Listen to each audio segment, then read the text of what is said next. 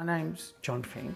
I'm the director of this film, Bubba, and I'm making this film because I feel it's important to tell the story of thousands of Australians that are dealing with or learning to live with this thing called dementia. We're an ageing population in Australia, but also in the world. And I could see that there was a universal theme that was going to resonate with a lot of people at a very deep level.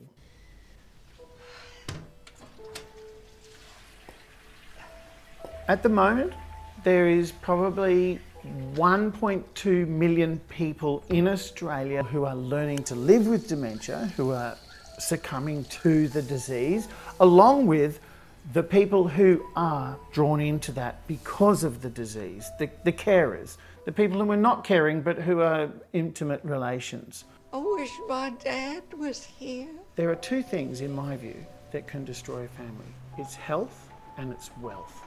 In this film, it's health. The mother's health has come to the point where the children, the siblings, need to make a very, very important decision. It's a question. What do we do about mother? So this film is about one day where it just becomes too much. You've been sewing again, huh? It's this very day that Pam's brother finally finds a place in a care facility, and he sends the document to Pam to sign. Sis, come on, pick up. I know you're there. It's time, Pam. Pam is very confronted by this document. It says you have 48 hours to sign this document or we'll give it to someone else. At the very time she receives this contract, her mother is having what we'd call a seniors moment. She is lost, she's confused. Hello? Yeah? Where are you? And she doesn't want her mother to go. Because if she puts her mother in a home, then her mother is gone.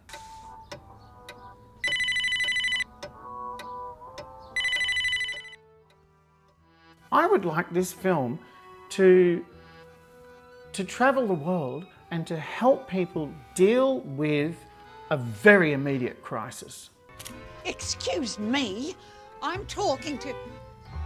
What's your name? I want this film to have a life for years to come, where in scout halls or church halls or in synagogues, I don't care, but if they're screening it and people are watching it and being compelled to discuss this problem that's afflicting their life, then the film is a very good success.